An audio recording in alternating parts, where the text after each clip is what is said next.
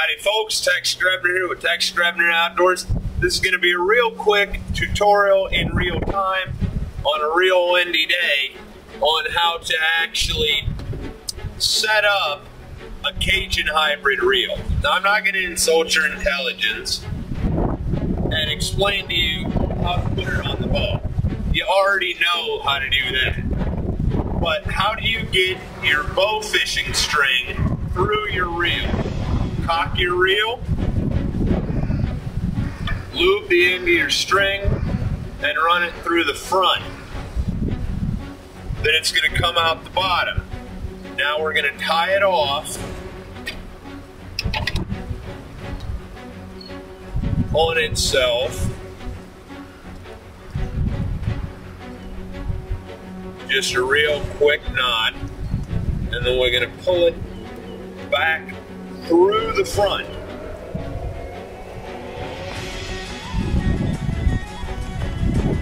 That works so much easier than trying to work it the other way through the reel. Now, of course, we're going to run it through the arrow.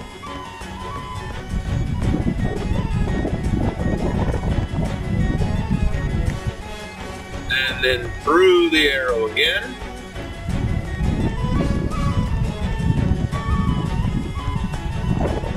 Give a good generous amount. Tie a bowline knot in it. If you don't know how to tie a bowline, you can look it up. And now, just gonna take it.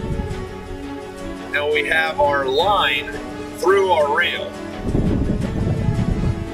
Now what I normally do with these is I'll actually pull all the line out of the reel and then rewind it so that I don't end up with any snags when I shoot.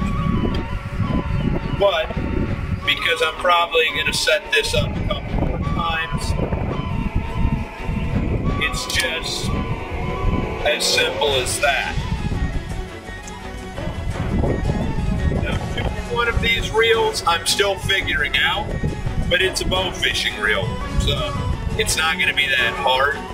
I also recommend a double barb point if you're going to be doing aerial bow fishing, because odds are if you're going 40 mile an hour in a boat and shooting fish and it hits the end, it might pull back out of the fish and you'll lose your trophy carp.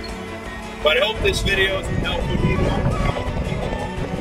Comment nicely. It's Tex Grebner Outdoors.